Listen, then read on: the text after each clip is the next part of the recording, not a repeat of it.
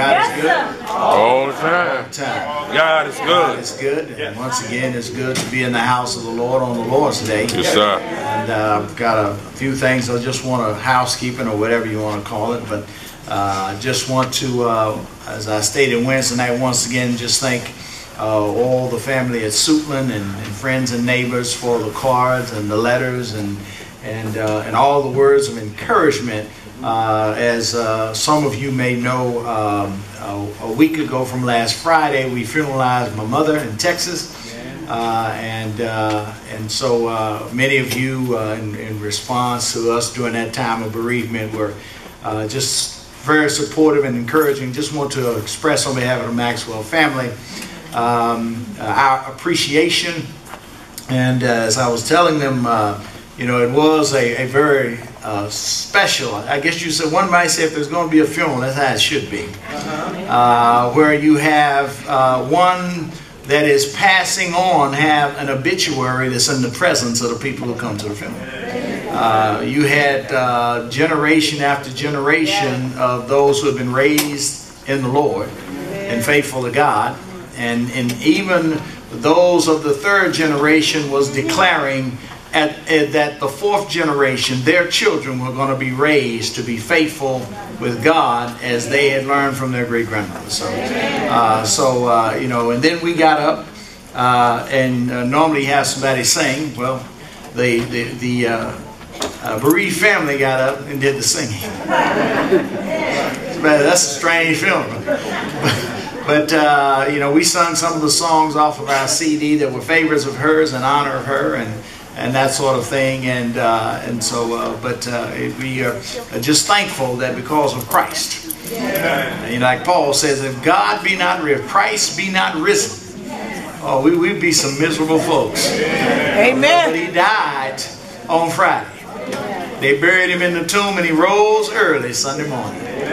Because of that, we can deal with times like this with hope and great confidence. Amen. Not only did we have one that passed on, but we even had a baptism at that funeral.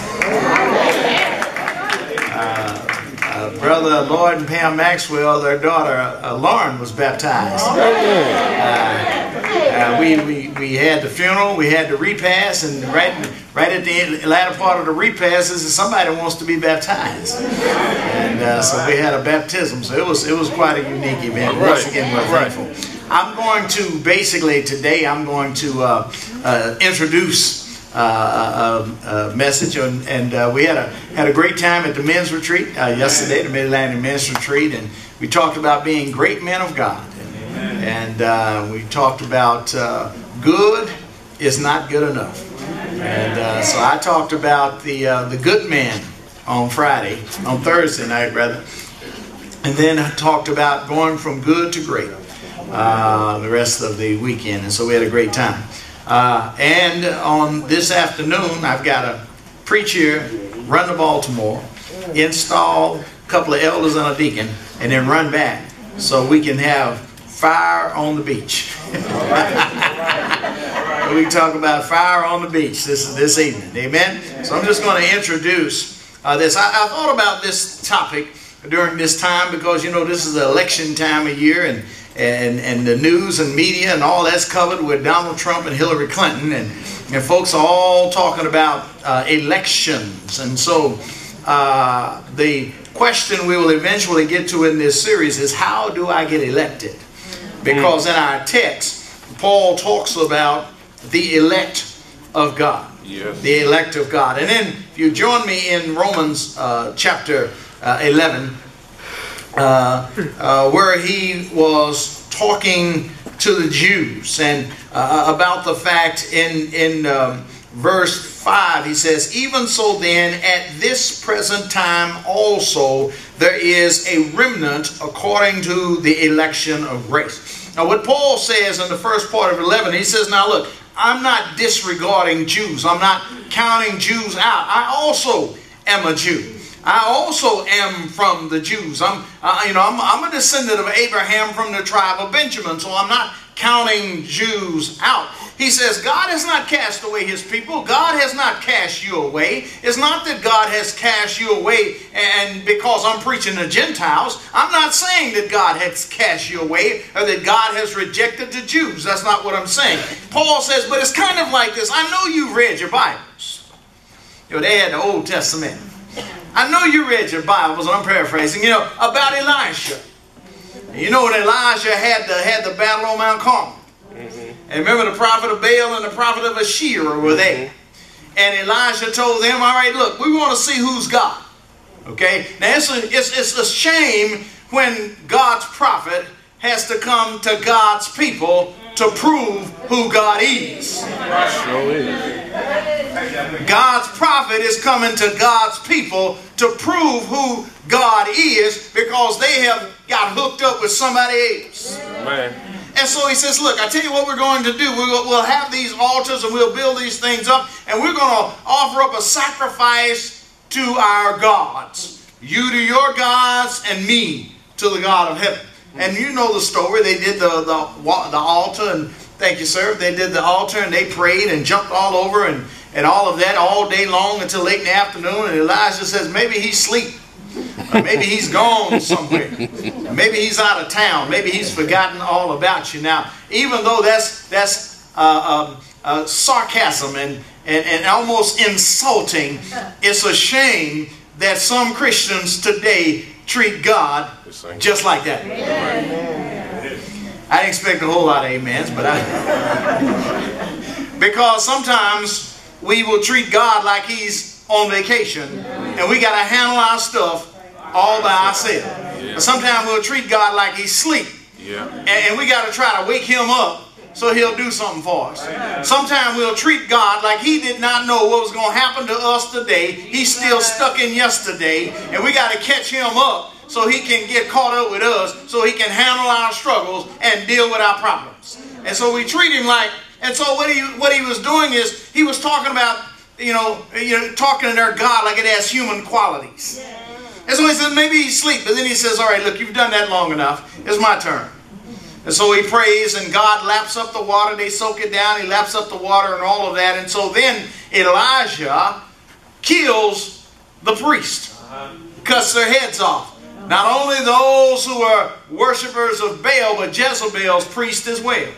Those who were worshipers of Asherah and took their heads off as well. And Jezebel says, I'm going to do to you before the sun set. I'm going to do to you what you did to my prophets before the sun goes down. Elijah takes off and runs and fearful for his life. And finally, what Paul talks about here is when he makes the appeal to God. He says, God, I'm weary, I'm tired, I'm done. He says, your people have torn down your altars. They have killed all your prophets. I'm the only one left. So go ahead and take my life. And so what Elijah did was after he had eaten and everything, he lay down to sleep with the idea that God was going to take his life while he was sleeping. See, Elijah was thinking, okay, God has fed me and the ravens and all that, I'm full now, and I'm talking to God, look, God, go ahead and take me too. I'm just going to go ahead, go to sleep, and you can just take me up out of here. And so what Paul was saying is, when Elijah made that appeal to God, God says, wait a minute, Elijah. You need to understand that you are not the only one, because Elijah said, I'm the only one left.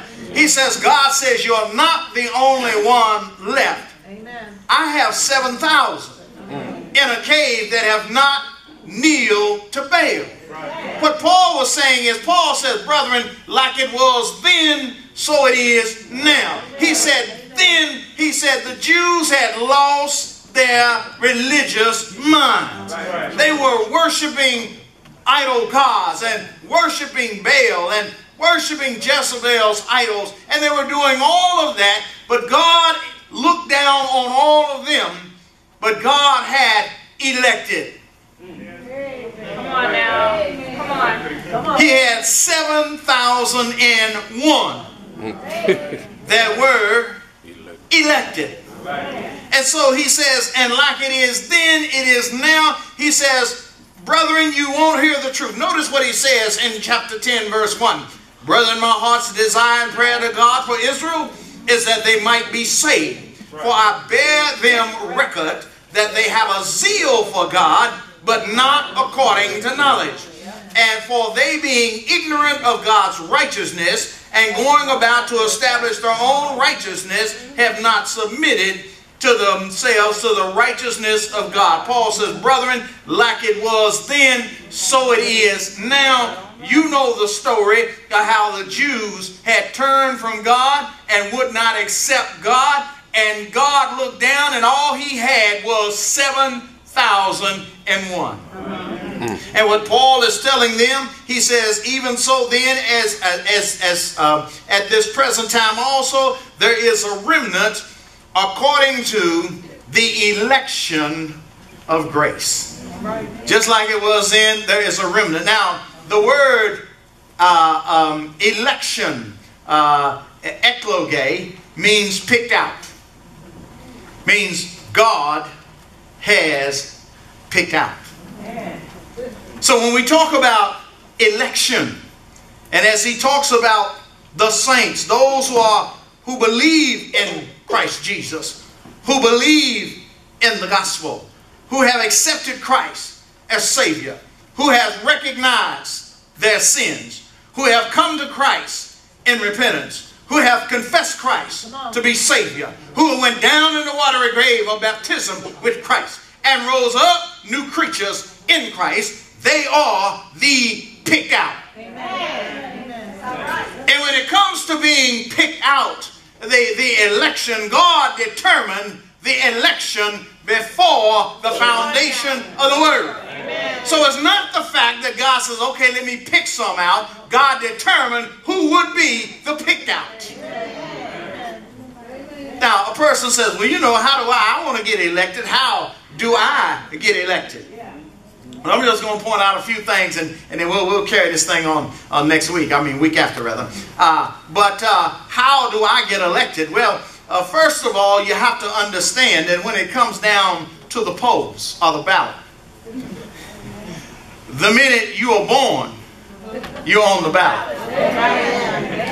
You don't have to get some cardboard signs with your face on it and nail it out on the street corners and attach it to the telephone. You don't have to do any of that. When you are born, you're on the ballot. Amen. What you want to do is you want to get voted on.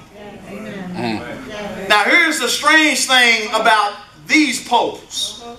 Now I know on when election day comes, you will have a multitude of people going to the schools and so forth and so on to their polls and casting their votes.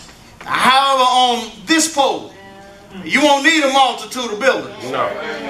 You won't need a multitude of little voting slot things or all that kind of stuff, because in these polls, there are only 3 that vote. Amen. In other words, where the vote counts. Amen. There'll be a lot of people voting, but there are only 3 votes that count. Amen. Now see, I know your father may cast a vote in for you, but his vote don't count. Amen. Your grandma may throw a vote in for you, but that vote don't count.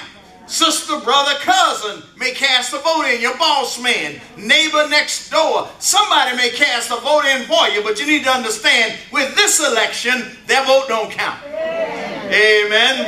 Amen. Good pastor, reverend, doctor, deacon, holy man on the left side or the right side of the road church can cast a vote in for you.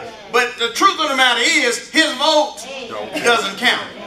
There's only 3 that the vote counts. Amen. The Father, yes. Son, Holy Spirit. Now here's the thing, you won't have to count numbers in terms of how many votes you got. You won't say, well, maybe I got 2 and then 1 against, or 1 for and 2 against, or all 3 for, and you know, you won't have to worry about any of that, because when it comes down to the Father, Son, and Holy Spirit, they all cast the same vote. Amen.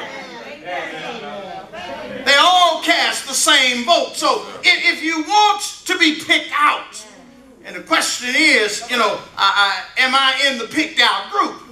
Now when Paul says, now in the time of Elijah, he said, there was only 7,001. There's a whole lot of folk on the planet at that time. And primarily he's talking about Israel. There were a lot of folk in Israel at that time. A lot more than 7,001. There's probably about 3.5 million that went into the land of Canaan. And the Bible talks about how they spread and grew and spread and grew and conquered and spread and grew. But, and this is during the time of kings, however, God had only picked out 7,001. And so when it comes down to the eklogé, when it comes down to the elect of God, those who are picked out, the key is that you're in a position where you can get the vote of the Father, Son, and the Holy Spirit today. But when it comes down to what Paul was telling them, he said, look, it's not God has cast you away. It's not that God does not want you. Point is that you are not worthy to get the vote.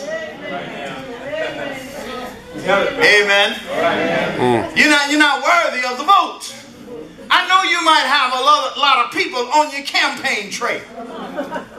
There might be a lot of people proclaiming your greatness and your goodness and all of that stuff in their eyes. But you have to understand you don't qualify to get the vote.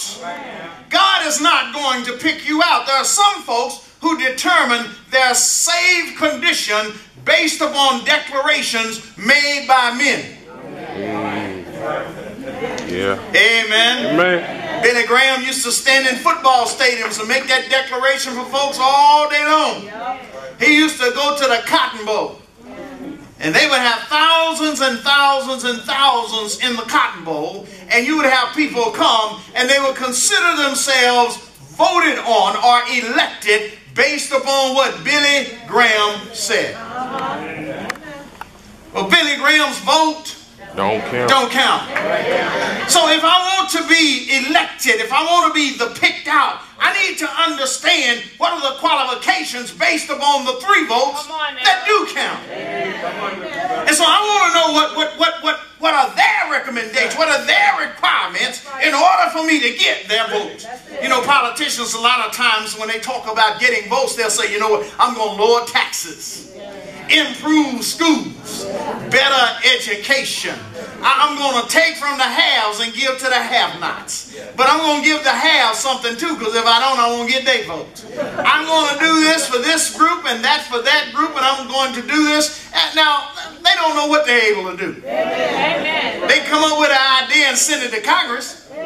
And depending on whether they're a Republican president with a Democratic Congress, depends on how much they're going to get done anyway. There's a whole lot of strings attached to the package. They don't talk about the strings, they just talk about the package. Say, I'm going to do this, and I'm going to do that, I'm going to do this, I'm going to do that. Now, a lot of times in this process, when it comes to man's salvation, there are those who will make declarations about packages. Amen. They'll make declarations about packages, but there's all kind of strings attached, and when you open the package, there's nothing in it. Because again, there's only 3 votes that count. Yes, sir. The Father, the Son, and the Holy Spirit. Because the election is an election of grace. Now God did it this way. This is how God came up with the plan. God planned, Paul says in Ephesians 1, that this is how we're going to run this election. If you want to get my vote. All right now. If you want to get my vote, you have to be in the Son. If you're not in the Son, you don't get my vote. And the only way you're going to be in the Son is that you must accept Him as your Savior. Now, if you're not going to accept Him as your Savior, you don't get my vote. And when you accept Jesus as your Savior, you will be in His body. And His body is the church. So if you're not in His church, you don't get my vote. You can be in a church and get their vote, but their vote don't count. You can go down to the Baptist place and you can get their vote, but their vote don't count. You can run up to the Methodist place and get their vote, but their vote don't count. Because the only time the vote is going to count as when I vote. And I'm only going to vote if you are in Christ Jesus. That's Ephesians chapter 1, 1 through 10. And Paul says all things are summed up in Christ Jesus. That's verse 10. And so when he talks about all of the redemption and all, he says in him, in him, in him, in him, in him. Verse 10, he says the point is God has summed up all things in Christ Jesus. You want God's vote, you need to be in the church. Amen. Not a church, the church. Amen. God says now the only way you're going to know how to be in Christ is you got to follow the instruction book. Anybody vote in here? You go up and the folks are standing out with the little brochure, and the brochure says, now are you a Democrat? And it says vote here, put a box here, box here, box here, box here. These are the people you need to vote on. Yeah, some of y'all know about that. Some of y'all know.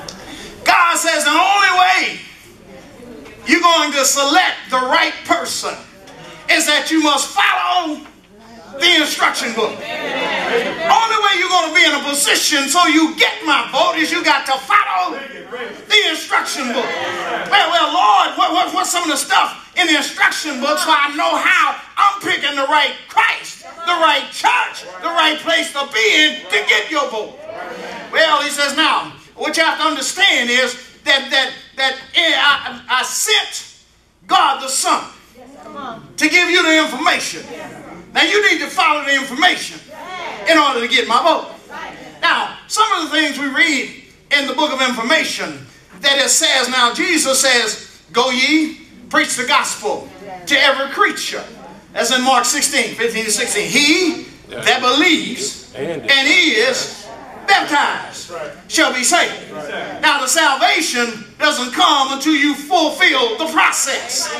It doesn't come halfway through the process. If you got a book that says it happens halfway through the process, throw that one down. Because that won't get you where you need to be. The book says that unless you abide by the instructions of the book, you will never, I didn't say possibility, you will never get God's vote. It says that in the book. Yeah, it says that in the instruction book. If you don't follow this book according to how it is written, you will never get God's vote. So where is that at? 2 John 9. Right. Whosoever transgress and abideth not in the doctrine of Christ hath not God. You will never get my vote. But I said, well, what if I kind of read a little bit and kind of get the basic ideas and simply incorporate that into a religious process? If I come up with a theological ideology that reflects Christ and considers God, and if I come up with the understanding, a basic understanding of what God expects of life, and if I come up with the idea and kind of recognize his discussion on love and kind of grasp the concept of Christ on the cross, and then with all of that understanding establish my own perspective of how salvation is in order to gain more people. I'm doing it all for God. How does that work? Well, you need to check the instruction book. Instruction book according to the messenger. Jesus says, on that day, many will say unto me, Lord, Lord, have we not prophesied in your name? In your name cast out demons. In your name done many wonderful works. We recognize we were supposed to be evangelistic. We recognize who you are, Lord. We recognize we have responsibility in knowing you. We recognize that we're supposed to be on your side, not the devil's side. And we've done all these great things for you using our religious concepts, understandings, and philosophies. Lord, what do you have to say about that? He said, I never knew you. Who are you? You see, if you don't get God's vote, you will always be a stranger. And see, God don't vote on strangers. God only votes on the ones who are picked out. And God determined that those who are picked out by grace, and grace comes through obedience, not by works. That's what he was trying to tell the Jews. It's not about how many bake sales, how much money you raised, or you gave $10,000 to the deacon board, and all of those kinds of things. It's about grace, but you only get the grace when you are obedient to the instruction book. Instruction book, one church, Church of Christ. It's an instruction book. Amen. An instruction book. One Lord, one faith. One baptism. Not multiple, one baptism. That's in the instruction book. In the instruction book, there's only one way to glory. Only one way. Jesus says, I'm the way. The truth. And unless you come by me, you don't get there. Amen. Because you don't get God's vote if you're not in Christ. Amen. I'm gonna pull these horses in. I gotta shut this down. We'll take off again at our next launching date. To the saints, this week's an invitation. Peter, in 2 Peter chapter 1, and he talks about the Christian graces that should be developing. Around verse 5, he says, so then, brethren, add unto your faith virtue, moral courage. One thing about righteousness, while you walk there, you will need courage. Amen. Amen. The key to courage is trust. You say, man, I got to be... No. The key to courage is trust. You know, I've never been one, I got a lot of fears, I'm a the dog, and I don't... No. The key to courage is trust. Right. Well, I can't stand being alone. I get just... No. The key to courage is trust. Because, see, where you'll face your greatest fears is as you walk with the Lord. When he takes a step you don't want to take. All right. Yeah. All right. Come on. Thank you. You finally get enough confidence to trust him enough to take that one step, and you think, whew. Then you look up and he takes another step that you don't understand. And you thought, man, I thought at least I get a break here. But now he takes a step that you don't understand. And what he tells you to do is trust me. See, the key, the virtue, is trust. When you have courage, you talk like 3 Hebrew boys. Yes, sir. Amen. I don't know what God's going to do. I know what God told me to do. I'm going to do what God told me to do. You do what you want to do. All right. But I'm going to stay with what God told me to do. You say you're going to do what to me? Well, you go ahead and take your best shot. Because I'm still going to do what God told me to do. Now, I know this about God. If God wants to get you off of me, he can do that. If God decides to let you do your thing, he can do that. Irregardless as to what God does in this situation, I'm just going to do what God told me to do. That's really how you find the Lord. Yeah. Look, I know what the man says sound good. I want to know what the Bible says. I know what the good pastor said about salvation. I want to know what the Bible says. I know what they say about church stuff. I want to know what the Bible says, because whatever God says, that's what I'm going to do. So when you have trust, so he says, add to your faith virtue, moral courage, knowledge, Knowledge. How are you going to see if you're blind? Knowledge opens your eyes. And you can't see. It's the substance of illumination. And you want the substance of illumination? Get some light. You say, look, I'm trying to figure out what's going on here in my life with this person over there. I'm trying to understand why I'm having a hard time with this coworker. I'm trying to figure out why this supervisor and we are having, and how do I deal with this? Get some illumination. Don't check with Oprah. I read, what do they call it? The Zodiac? Find out if they Leo, or a Sagittarius, a Scorpio, or whatever. Don't be trying. That's not going to help you. That's just more darkness. If you really want to understand, get some illumination. You want to find out what's going on inside of the mixed emotions and feelings that you have, the confusing thoughts, the fears and anxieties, and you're trying to understand why you like this, get some illumination. Add to your faith virtue, to virtue knowledge, knowledge temperance, self-control, self-management, and then patience. And so he talks about these graces, but then he says, if these things be in you and abound, they make you that you neither barren nor unfruitful. But then he goes on to give another warning in verse 10. He says, now look, brethren, therefore, make your calling and election sure. You can get voted on, but you can get impeached. You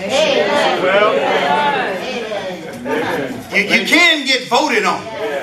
But if you're not careful, you can get impeached. And so make your calling and election sure. If these things be in you, they make you so you never fall. Anybody want to be picked out today? That's all right. It's a process that takes place by grace. And that's a gift that's only in Christ Jesus.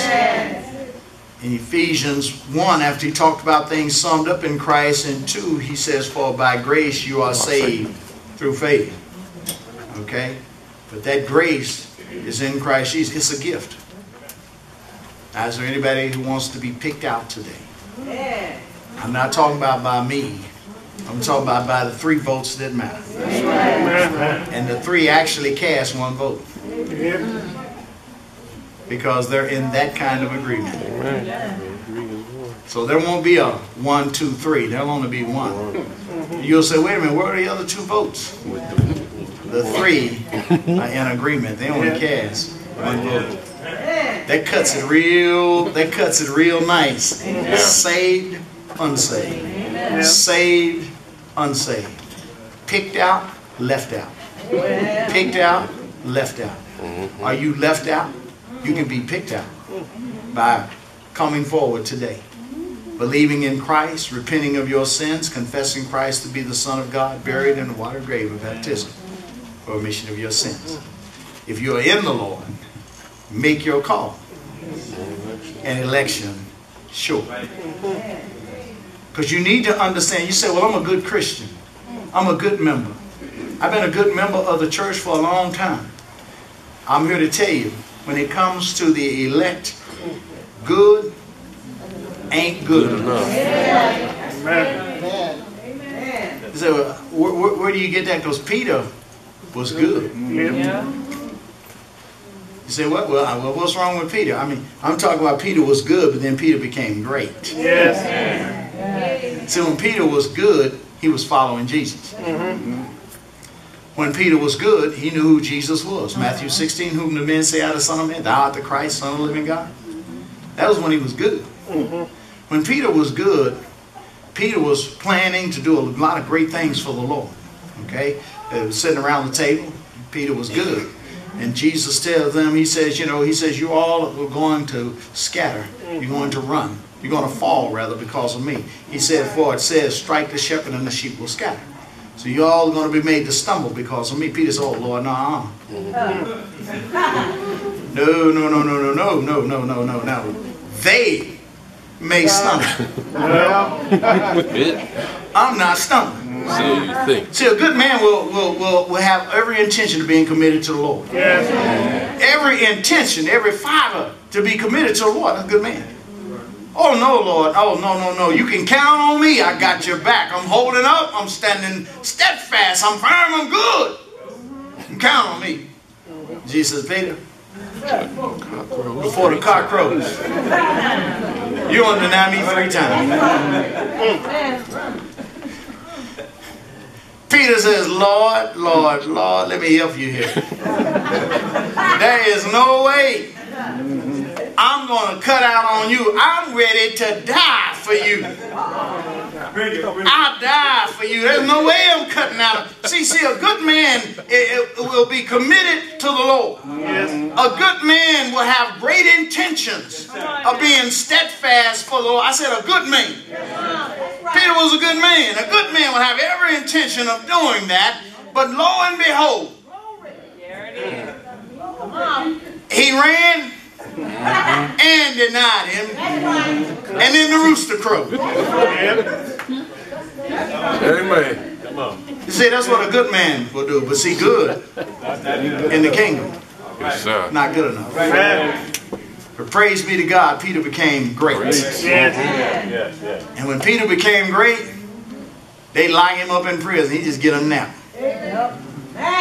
When they got ready to crucify him, he said, you crucify me upside down. You know, because I'm not worthy to be crucified like my Savior. I done preached, I done ministered, I done served, I done all these things, but in spite of all I've done with my life, I'm not even worthy to die like him. That's a great man. So for those who are in the Lord, as Peter says, make your call. An election. An election. Sure. Make sure you're still living in a way God will keep you as the elect and not as the impeached. Amen. We're going to stop here. If you need to come, once you come together, we stand.